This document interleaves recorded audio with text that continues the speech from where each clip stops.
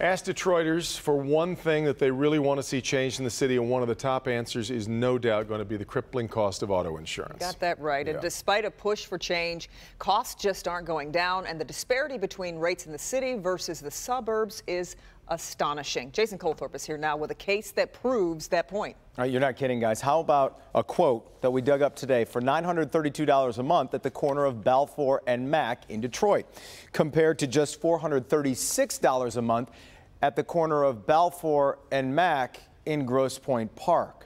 Think we have a problem here? It's a travesty, it really is.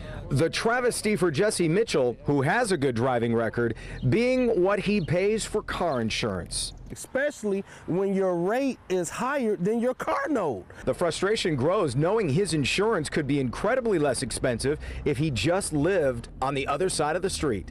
You jump from insurance companies to insurance companies to get the better rate. Now, we ran the numbers on this with a major insurance company to insure a brand new vehicle at a house right here, technically in Grosse Pointe Park. It costs $6,400 a year. Now, simply crossing Mack Avenue is a whole different story. To insure the same car with the same insurance company at this residence, technically in the city of Detroit, it costs nearly $14,000 a year. That's a $7,500 difference for two homes 210 feet apart. It's nothing I haven't heard before. Insurance agent Eric Huffman knows the frustration and also knows, despite what lawmakers may say, there is no easy fix. I tell people to compare rates as often as you can. When you get your renewal, take a look at it, call around, shop. That's the only way you can do it. The way to fix it, I seriously feel that you should be held accountable by your driving record. It'd be great if that was the case, but the answer seems to be you have to shop. And Huffman says when you do shop, how you answer your questions can land you those discounts. Be thorough, even on your zip code.